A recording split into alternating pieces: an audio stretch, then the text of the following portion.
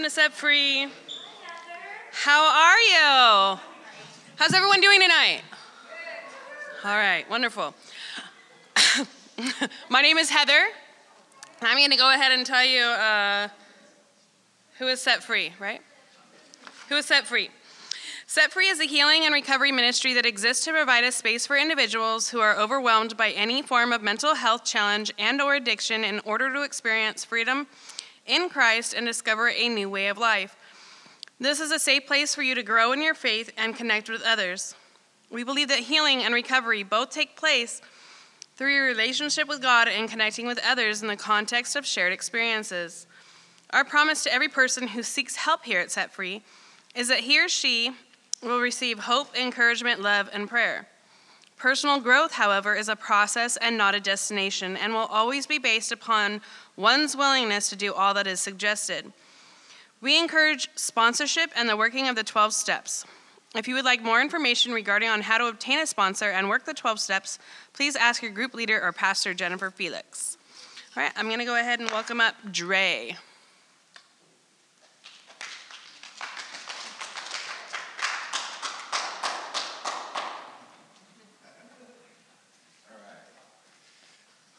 What is anxiety? Anxiety is your body's natural response to stress. It's a feeling of fear or apprehension about what's to come, such as the first day of school, going to a job interview, or giving a speech.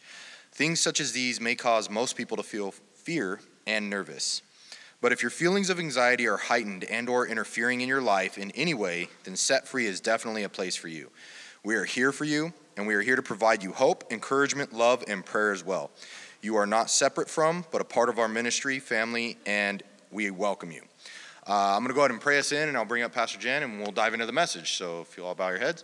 Heavenly Father, we come before you tonight. We're just so thankful and so blessed that we can be a part of this ministry, Father, that we can be here tonight, receive your word through Pastor Jen. Father, you are working wonders in this group, and we just are so thankful that we are here and able to break chains that have bound us to past addictions, Father, but no more. I pray that you come over this message tonight, that you allow Pastor Jen to deliver it the way you want it delivered, and for us to receive it the way you desire us to receive it. Father, I also pray for those that can't be here tonight. I pray that you put healing over them, whether it be sickness or lost loved ones or whatever may be keeping people from being here tonight. Father, we know it's important, but you are with them, and in you there is strength. And with the armor of God, there is no Goliath too big, Father. And we just pray that you come over this ministry tonight. You come over this group. Let us have an amazing time together, Father. And we lift it up to you in your heavenly name. Amen. And Pastor Jen. All right, so how's everybody doing this evening? You know, I always feel bad for the front row. Do you ever notice that nobody ever likes the front row? Unless you're at a concert, then everybody wants the front row. If you're at a concert, everybody fights for the front row, right? Is that how it works? All right, so everybody's excited to be here this evening? Right? Check this out, sweetie. All right, welcome to Set Free.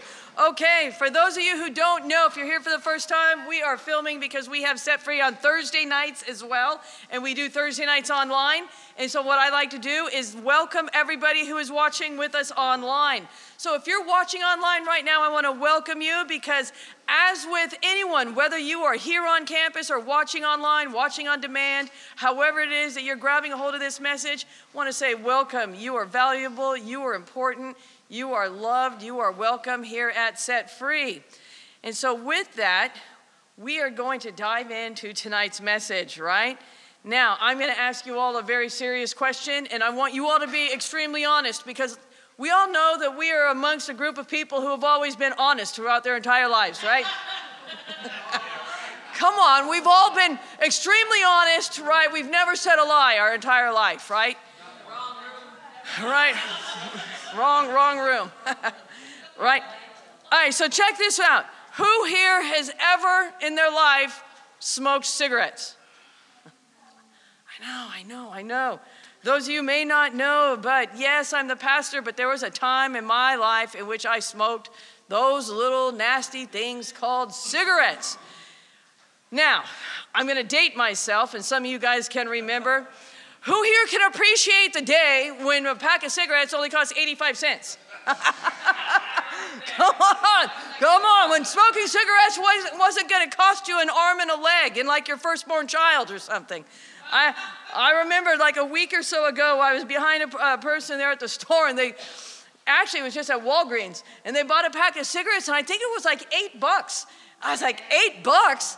And then the lady behind the register, she's like, man, it's like 50, 60 bucks or something for a carton. I'm like, holy cow, I'm so grateful I don't smoke anymore, right?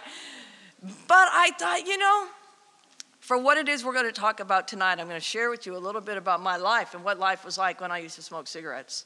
I got to be honest with you, when I used to smoke cigarettes were the most important thing in my life. I mean, they were so important. They were seriously just right up there, man, with like doing drugs. Now, who here, like, come on, I know not all of you did drugs, but for those of you who did drugs, how many of you, it was the most important thing in your life? It was what you thought about when you woke up. It was what you thought about the entire time throughout your day. I mean, it was all about doing drugs and finding ways and means to get drugs, do more drugs. And oh my gosh, it was just kind of, you were either with me or you were against me. And if you were against me, get out of my way, right? It was, oh my gosh. But think about cigarettes, okay? And for those of you, you're going to really appreciate what I'm going to share with you here. And I guarantee you are going to relate with what I share with you here. Because I know for me, when I began smoking cigarettes, number one, they tasted nasty. Not one single person can tell me that when you picked up a cigarette, I know for me when I was 12 years old, when I picked up that cigarette and decided to take that first hit, that I was able to take it in, breathe it all in, and that the room didn't spin, that I didn't choke myself out of my lungs, and that it tasted mighty fine, because that's not what happened. The room went spinning, my lungs were hacking, and let me tell you something, I couldn't get myself to a piece of gum or something quick enough, because I was like, but you know what, I was bound and determined to make that thing taste good and feel good. And I was going to smoke it until it did. Right? Because we're bound and we're determined. And then when your friend said, how'd it feel? Good. Right? First, you like it? Yeah, of course. Didn't you? Right? So you got to take your second hit, right? But you want to know something? We smoked it until it tasted good. Yeah. We smoked it until it tasted good, right? And when it started tasting good, then all of a sudden what happened was then it became the first thing I did when I woke up. It's the first thing I thought about when I woke up. Before I even crawled out of bed, it's the first thing that I had to have. Before I brushed my teeth, before I went to the bathroom, before my feet even hit the floor, it's the first thing that I grabbed. And I didn't even have to have a fresh cigarette. All I needed was a butt that was in the ashtray, right? In the ashtray. And you know what? I could make anything into an ashtray. Remember, you take the Coke cans and you'd cut them and you'd make those into ashtrays? Like anything you had around you, you'd make into an ashtray, right? And all you had to do was you had to pour water in it. Just have a little bit of the Coke left in that little can, and that was enough. You could just drop, remember? Or you cut little slivers, and then that would hold your little butt in there. Man, we were creative back in the day. Come on, right? It was the first thing I did, and I know it was the first thing you did, right? Before we brushed our teeth, before we went to the bathroom, before we did anything, before I even opened my eyeballs, I'd have a cigarette in my mouth, right? Even this. Before every meal and after every meal, I had to have a cigarette, all right? It had to be between my fingers. I had to have it, right? I had to smoke when I drank. I had to have a cigarette when I did drugs. I had to have a cigarette when I didn't drink. I had to have a cigarette when I didn't do drugs. And now, tell me this. I had to have a cigarette before and after every single meal. Now, I wasn't a Christian. I wasn't following Jesus. And I bet you there was a time you all weren't following Jesus either. Right? There was a time. I didn't wake up and come out of my mother's womb as a pastor. That's not how life worked for me. And as much as my parents introduced me to church, I wasn't a pastor the moment I walked into the church. And trust me, I was even less righteous, right? Which meant that obviously by the time I decided I wanted to drink, do drugs, and do all the things that went along with it, A, wasn't a pastor, B, wasn't a Christian, and guaranteed wasn't following Jesus, right? So when I was doing all these things, and I know some of you guys can relate, okay? See, because not only was I smoking when I first woke up in the morning, I was smoking. Who here could ever get in a car and drive and not have a cigarette in your hand? Come on. Come on. Like, you got in the car, you just had to light up. You couldn't even start your car before lighting up a cigarette, right? And you always had to have another one ready to go. You didn't even have to, like, come on. Who needed a lighter to light the second cigarette? If you had to have a lighter to light the cigarette, you really weren't a smoker. You had to have the cigarette already going and you'd light that second cigarette, right? I remember those days, come on, right? And if you really wanted to make it last, you'd save all the butts, even if you got only one hit out of that leftover butt, right? But you want to know something, man? You would smoke before sex, during sex, and immediately after sex because that's just what was required. And the sex didn't even have to be good. The cigarette needed to be. Right? Because the cigarette made everything better. It just made everything better. Cigarettes were that important. They were that important, and it was something that was of the highest priority. Even when I got clean off drugs, cigarettes were the highest priority. And then guess what? Even the little label on the side of the pack of the cigarettes that said, Surgeon General's warning, this may cause cancer. I said, yeah, that's not going to happen to me. You know, it's kind of like when they say, don't drink and drive. Oh, yeah, nothing's bad going to happen to me. You know? Don't do too many drugs. Well, actually, the thing was, don't do drugs. In my head, it was just like, as long as I don't do too many, then bad things won't happen. Right? How many here could attest to the fact that when you do drugs, bad things happen? Come on. You're like, every time my thinking thought bad things wouldn't happen, bad things happened. Right? And every time I thought that I had a good decision or a good thought, it was typically a very bad thought. Right? But cigarettes were the highest priority even when I got clean. And I truly thank God that it has now been something like 25 plus years that I haven't had a cigarette. Right? Now that's a good thing. And that's a good thing. But the reality is we all, you and me, have things in our life that at various times in our life that we have to make a decision to give up. We have to make a decision. Why? Because it has taken the place, a more important place in our life and in our heart than God has, and it has become a priority, right? It's become a priority. And I know for me, almost 27 years ago, that was alcohol and drugs. Alcohol and drugs took a priority inside of my life. God willing, this March, I'll have 27 years clean. I have over 25 years off cigarettes, right? But the question now is, although I hang my hat on that, that's not the only thing. It's like I haven't come to the place of arrival because, see, the question now is, what do I need to give up today? What do I have to give up in the here and the now that's taking priority in my life that is inhibiting me in my growth in my relationship with God and His Son, Jesus Christ? And if I say nothing, I am a fool. I am a fool. What is it in my life that's standing and preventing me and at very least hindering me from having, receiving, and experiencing the fullness of all that it is that God desires for me to have, receive, and experience inside of me and inside of my life and inside of my relationship with Christ? And the question and the reality of that is the same is true for you, right? What is it that you need to give up? And I can't tell you what it is that you need to give up because I don't know what you need to give up. I know what I need to give up. I need to get out of my own way. See, I got this thing called obsessive compulsive thinking. Now, to be honest with you, I got things even right now that are driving me crazy. They're driving me so crazy I can't even think straight, right? I got a stupid car key that right now, it doesn't even do what it's supposed to do. And this is no lie. It's a key that's supposed to, when I hit a button, open the car door, and it doesn't work. It doesn't work. I got two keys that do that. They don't work. I got to take the stupid key, put it inside the key thing, and actually turn it and do what we used to have to do like 40 years ago. And you tell me that's not driving me crazy when the stupid car's a BMW. Like, that's driving me absolutely out of my mind. You know, and that kind of stuff keeps me up at night.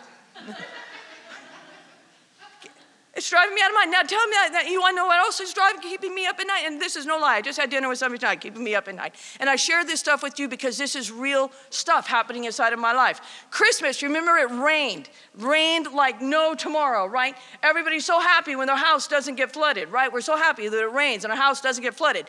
I got a spa that my husband and I bought like 11 years ago that I thought was a blessing that is right now is nothing but a curse inside of my life, right? And why is it a curse? Because the cover on it broke. And when it broke, it got waterlogged. And then when it got waterlogged, I had to figure out how to lift the stupid thing. But the problem is my husband's dead, so I had to figure out how to lift it on my own. And that sucked. And then I figured out how to lift it, and I thought I was he-woman. Right? And I got that thing lifted, and then I couldn't get the other part of it lifted. And I thought I'd go to my next door neighbor to help, only they had COVID. So I couldn't get them to help me. So then I thought I was super he-woman. And then when I got the rest of it lifted, it overlifted in the water, and the rest of it overlifted it, and it broke the brackets. And then the thing flung in back of the spa and went right behind the spa. And the one person who knows what that looks like is Robert knows what that looks like, and that sucked for me. Tell me that wouldn't suck for me. That sucked for me. That way sucked for me. So then I had to figure out how am I going to get that stupid cover from a little tiny little spot between the spa and my back wall. Didn't tell me that didn't keep me up at night. Figured out how to do that, right? Then I got all the water out and I thought I got it all fixed. Haven't got it all fixed because for the last week my spa has been leaking water. And every single day I've had to put water inside my spa as it's leaking water. And I'm trying to get a repair guy out to come to look at it. Only they all got COVID. Right? They all got COVID. And I finally got somebody that I talked to yesterday, and he goes, it could cost you about $3,000. And I go, I didn't ask you how much it was going to cost. I asked you if you'd come and look at it. So could you please just shut up and come to my house? And if it's $3,000, I'll pay you the $150 for coming and tell you to leave. And I'll figure something else out, and I'll pray to God, because if he can cure cancer, he can stop a leak.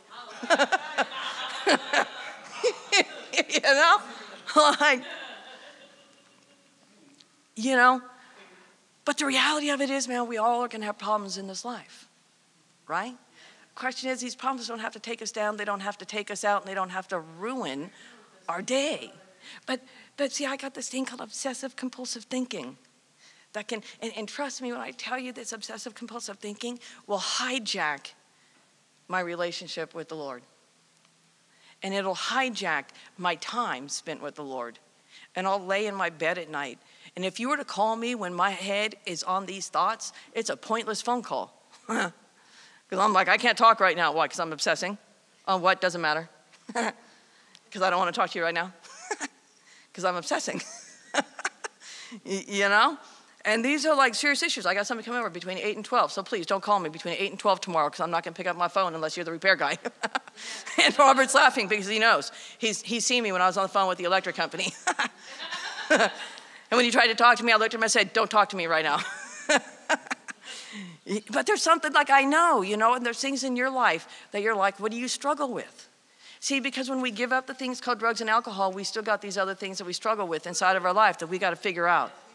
And we can't figure these things out by ourselves on our own apart from the Lord, right? We need the help of the Lord. We need the help of one another. And the problem that we have is called ourselves. Our one single, most biggest problem that we have is called ourselves. We get in the way of ourselves. And what happens is we think that we got the solution when we're the ones that created the problem. If we created the problem, I can pretty much guarantee you we can't come up with the solution. We need the help of others. Problem is, we got this thing called pride that says, no, I don't need your help, I got it figured out. Right? And it's hard, because when we say that we need help, that's one thing. But then when we say, I need help and I'm willing to do it your way, that's a totally different thing. Because see, I can tell you I need help, but to tell you that I'm willing to do it your way means that I'm going to have to be vulnerable enough to say that I don't got it all figured out. And that's a little bit of a thing called vulnerability. And vulnerability is difficult. It's hard. And guess what? Vulnerability and allowing ourselves to get out of the way is a daily process that requires a daily commitment. See, we can't do it one day and think that we've done it. I mean, I've met people that say, oh, yeah, I go to Set Free. And I'm like, well, I haven't seen you in 6 months. You don't really go to Set Free. Right? Or, well, I'm a part of Crossroads. When's the last time you came? I'm seriously, no kidding. I've had people call and be like, I'm a member of Crossroads. When's the last time you came? When Barry was pastor? Yeah, well, that was over 13 years ago. So I guess you're really not a member of Crossroads, are you? I mean, people, like, we tell on ourselves. We really, when we think we're fooling people, we're really not, right? But there's always going to be something. But what is that something in your life that's hindering your spiritual growth and the transformational life that God desires for you to have, and the one that you have convinced yourself that you'd like to have without actually having to put the work in, let alone actually have to change anything inside of you? See, because you see, we all want the change, but the reality is are you really willing to do the work? Yeah? Or is it that you just don't want the consequences or the effects that what's happening in your life, but you really don't want to have to put in the change? Like, I still want to drink, I just don't want to get any more DUIs. Yeah? I still want to do drugs, I just don't want to keep going to jail. Or I just don't want my wife or my husband to be on my case anymore, but I still really want to keep getting high. Right? What are we willing to do to change? And sometimes the willingness, and oftentimes more likely than not, it's hard. And more times than not, you're going to want to quit. But you keep going anyways. And why do you keep going anyways? Because that requires a power that's greater than yourself. And what power is that? That power that's inside of you that says, greater is he who is in you than he who is in the world. And that power is Jesus Christ. And that power the enemy cannot overcome, conquer, compromise, get in the way of. Because why? Because Jesus went to the cross, conquered death, and nothing can stop him. He said not even the gates of hell can take him down. And if not even the gates of hell can take him down, guess what? Your struggle can't stop him either. When we stop resisting the power that is within us and allow that power to work within us, great things can happen within us, and transformation will happen within us as well. But guess what? This is what happens too. Is, see, when we get out of the way, we expect that transformation to happen in like 60 seconds. And God's like, yeah, no. Like, I can do it in 60 seconds, but yeah, I'm not going to do it.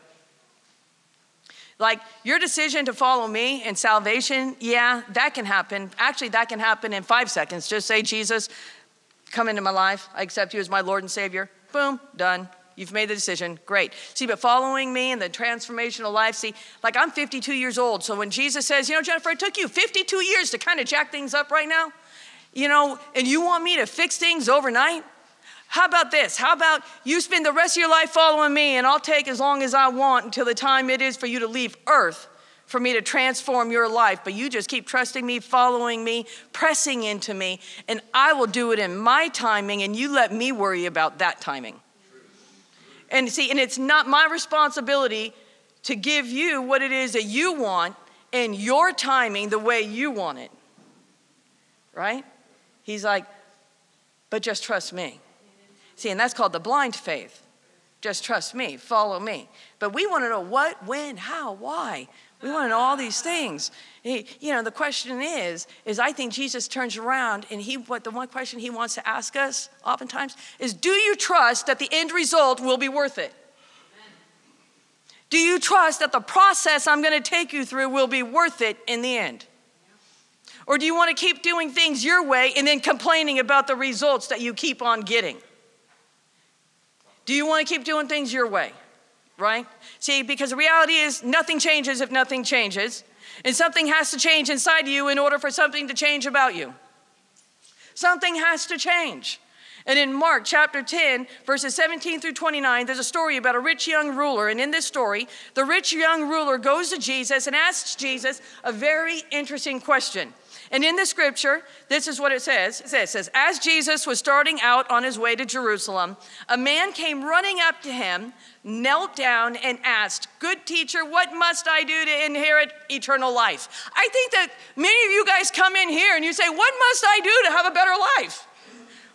What must I do to stop doing drugs? What must I do to not have anxiety? What must I do to have a better day and not have a depression? What must I do to stop drinking? What must I do for all the crap, all the stuff that's happened in my life to change? What must I do? And the moment we tell you, I think you leave sad because you don't really want to do it, right? What you want is the easy pill. What you want is the easy solution. And when we tell you, get a sponsor, work steps, keep coming back every single week. In fact, we tell you all these things, and I'm going to get to those in just a little bit. But then when we tell you, you're going to do what this guy did. Right? See, and at first glance, one might think that this man was incredibly intentional with what he wanted. And we think that you're incredibly intentional. Why? Because you walked in, you came. Praise God, you came. That is a good thing. And it's a good thing the guy ran up to Jesus, right? He was intentional. Why? Because he ran up to Jesus. He didn't just nonchalantly, just walk. No, he wasn't just moseying along down the road. No, he ran up to Jesus. That's pretty incredible. Not only that, one might also think that he was incredibly humble. Not only did he run up to Jesus, but then he knelt. Right when he got to him, he knelt before Jesus, right? So some people might hear, man, they might walk an entire mile to get here, right? They might hitch a ride to get here. One might think that's incredible. That's awesome. Some people might sit in the front row. I mean, okay, we got one guy in the front row. Praise Jesus, we got one guy in the front row. What's your name?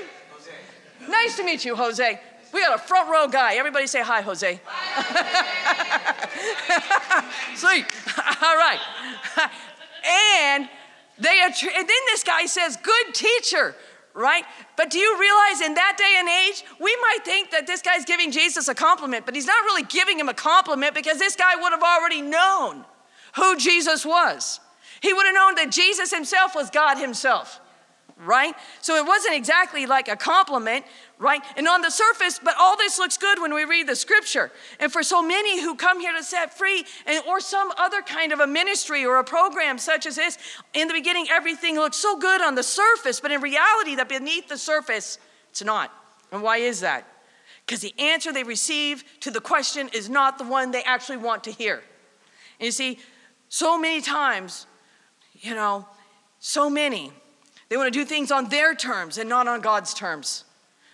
When you want to do things your way rather than God's way. But that's not how it works when it comes to prioritizing. And the one thing, we're talking about the simplicity of things and the power of one. And tonight is the power of the one thing. What are we to prioritize? The one thing to prioritize, right? And when it comes to prioritizing, God is pretty serious about who is to come first. Right? And this guy is saying, what is the one thing I must do to inherit eternal life? He's asking about the one thing to do. And in this story, Jesus saw beneath the surface and saw the heart of the man. And you realize that Jesus sees beyond and beneath the surface, and he sees the heart of you and me. And no matter what we say, what we do, how cunning we can be, how manipulative we can be to one another, we can't be that way with Jesus. He will always see the heart of each and every one of us. And in verses 18 through 22, the reality of the truth begins to rise to the surface. And this is what the scripture says. It says, why do you call me good? Jesus asked. Don't you love it? A question with a question. He said, what must I do to inherit eternal life? And he's calling him a good teacher. He says, why do you call me good? Jesus asked, only God is truly good. See, this man should have known that Jesus himself was the Messiah and Jesus is God manifested in human form. He says, but to answer your question, now he's going to give him the answer. But to answer your question, you know the commandments. You must not murder. You must not commit adultery. You must not steal. You must not testify falsely. You must not cheat anyone. Honor your father and mother. Teacher, the man replied, I have obeyed all these commands since I was young. Looking at the man, Jesus felt genuine love for him. You know why I think so? Because he knew that man was deceived. He was deceived. That man thought more of himself than he truly already was, right? Pride had already set in. But Jesus felt genuine love for him. And then he said, there is still one thing. We're back at that one thing. There is still one thing you have not done. He told him, go and sell all your possessions, give the money to the poor, and you will have treasure in heaven. Then come follow me. At this, the man's face fell, and he went away sad, for he had many possessions. The one thing that he was called to give up, he didn't give up, right? He didn't give up. He ran, he knelt, and he said, what must I do? And it looked like he had great intentions, as if he was willing to do whatever it took. But he wasn't willing to do whatever it took. In fact, he thought he had already done it all. But he still was asking, what's the one thing he must do? And Jesus told him the one thing, and that one thing was the one thing he was unwilling to do. It was about him not willing to give those things up. What's the one thing that you're not willing to give up? See, because that's the love of it, right? And it's interesting how many cliches that I've heard over the years and how many people that have either resisted them or pressed into them, right? And see, whether or not we're willing, are we willing? That's the measurement of the success of whether or not we actually experience a transformed life.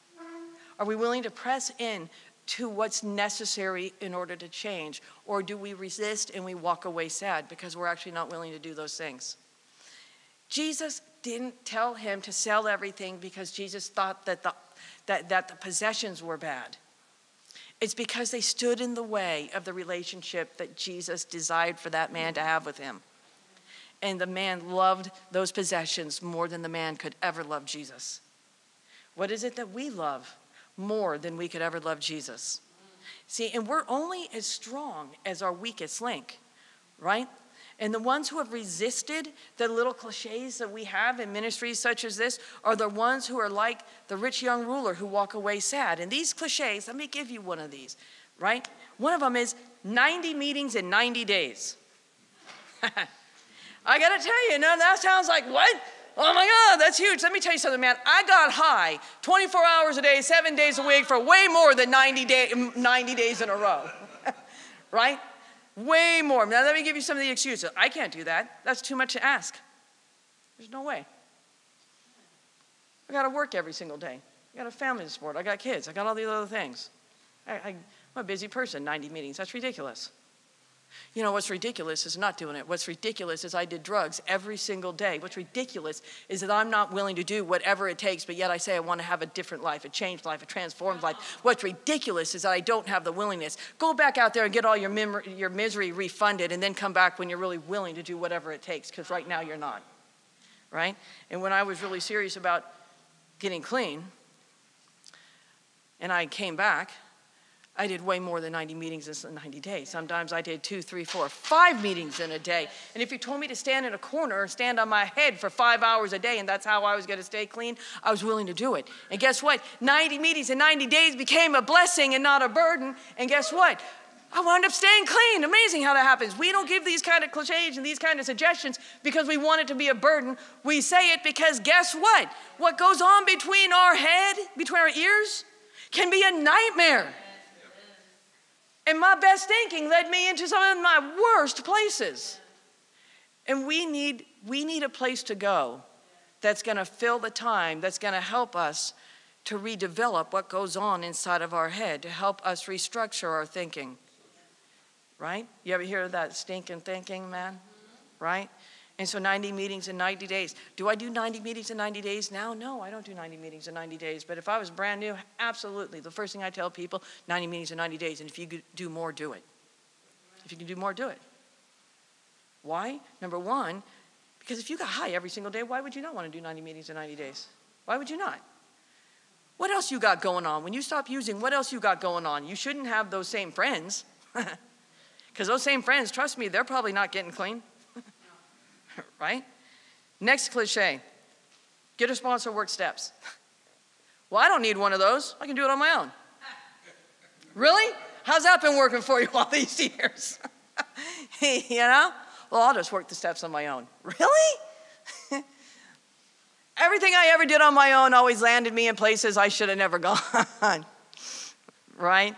And my best thinking landed me in the worst places. And once I discovered that my head was out to get me and having a sponsor working steps didn't seem to be such a bad idea, it actually brought about spiritual growth. It actually brought about an awareness within inside of myself that I would not have been able to have had I not have had somebody else's brain and somebody else's insight and somebody else's spiritual awareness and insight to help me along the way.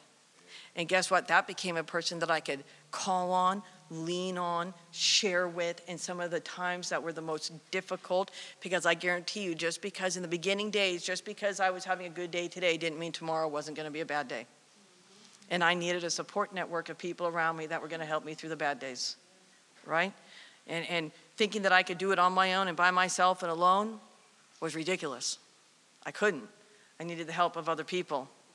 And actually, having a sponsor and Working Steps became a blessing and not a burden. And it became such a benefit to anything, and it became a relief.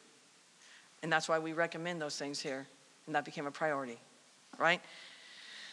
And then there's another cliche: those who keep going to meetings regularly stay clean, right?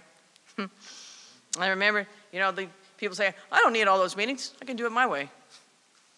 My way on anything never worked. I needed to do it God's way. God's way. It's not about my will, it's about God's will, right? And I needed to get out of my way.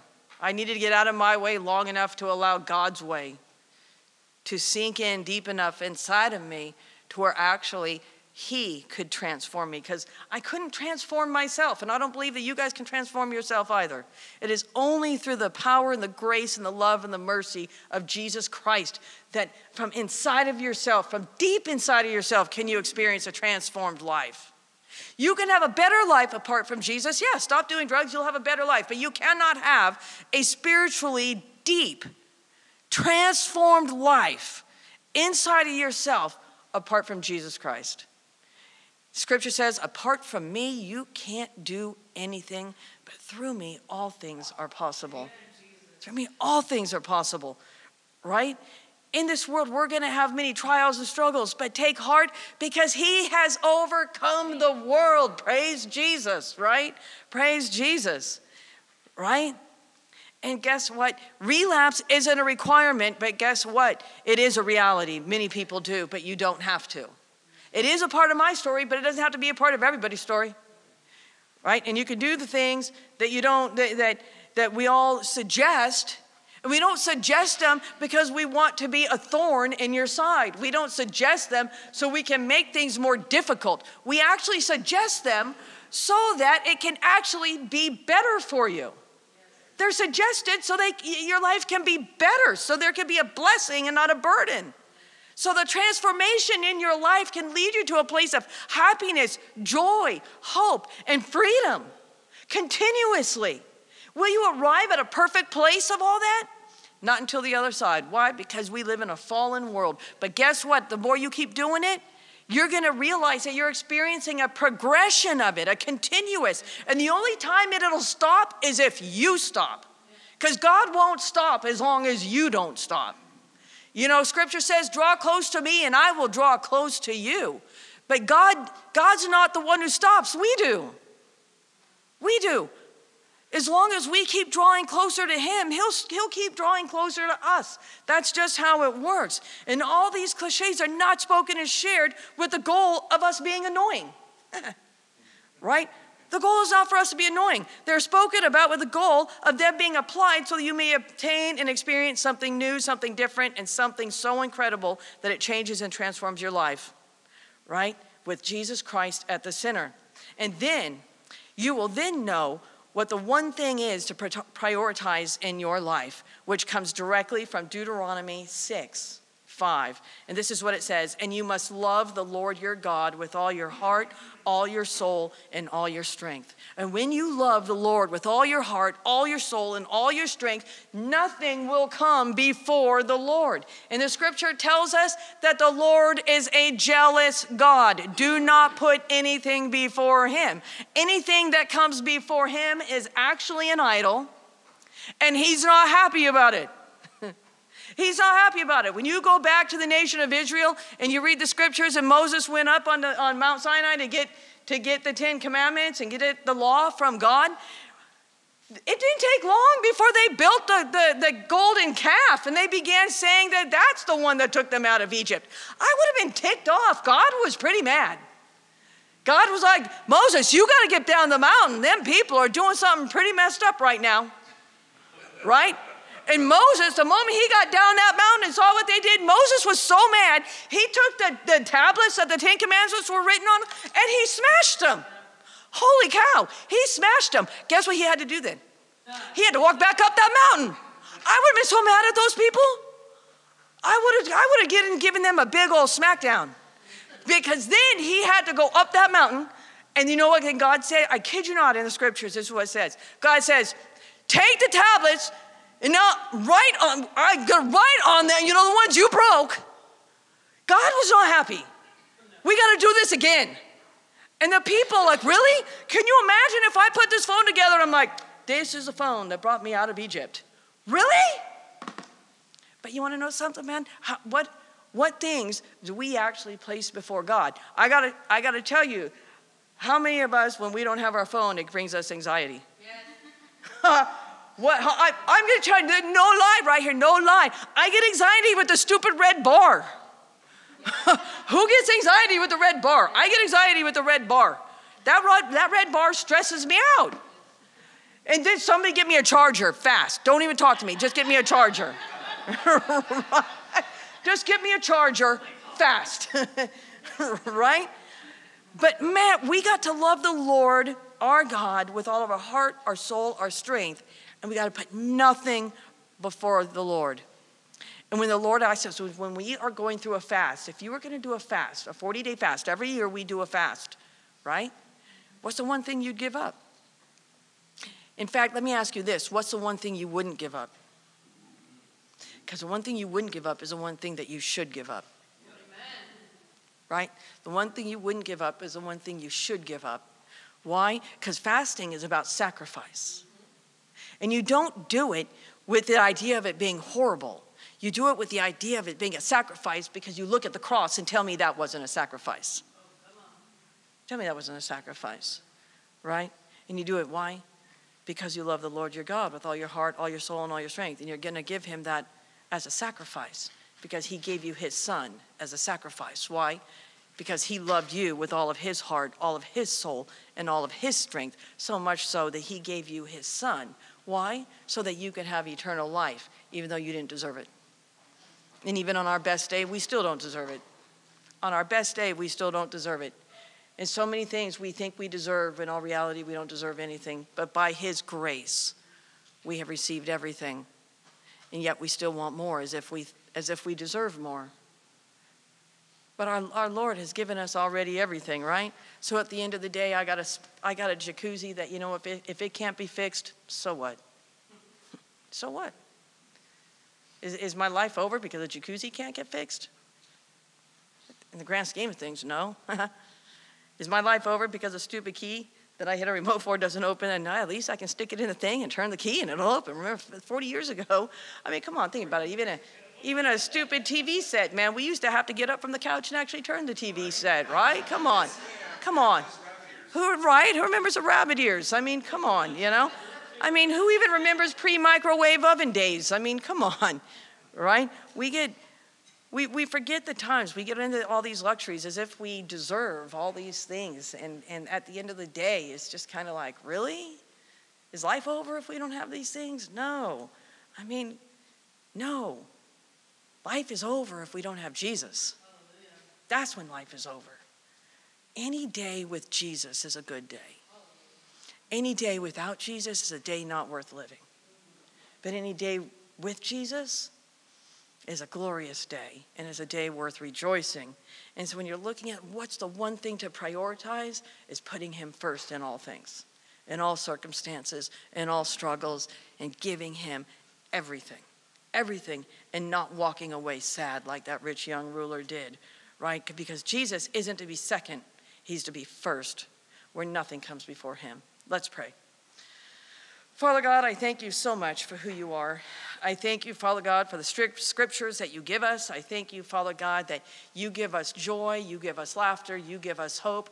And I thank you, Father God, that you even allow us to go through challenges, trials, and struggles, Father God, because it reminds us each and every day of your presence. It reminds us, Father God, of your power. It reminds us every day, Father God, that you are the one who conquered the enemy. that, Father God, it is not by our power and our might that we conquer the enemy, but we have a Savior who has already defeated the enemy. And there is nothing he can do to take us down or take us out, Father God, because we have a Savior in you who is standing before us, behind us, on all sides, Father God, protecting us. So I lift up your holy name. Thank you, Father God, for who you are. Thank you for the love that it is that you pour down upon each and every one of us. And may each and every person here determine what that one is in their life that they need to give up, so that the one thing to prioritize in their life, to make first in their life, above anything else, is you. But I thank you and I praise you, Father, in your name. Amen.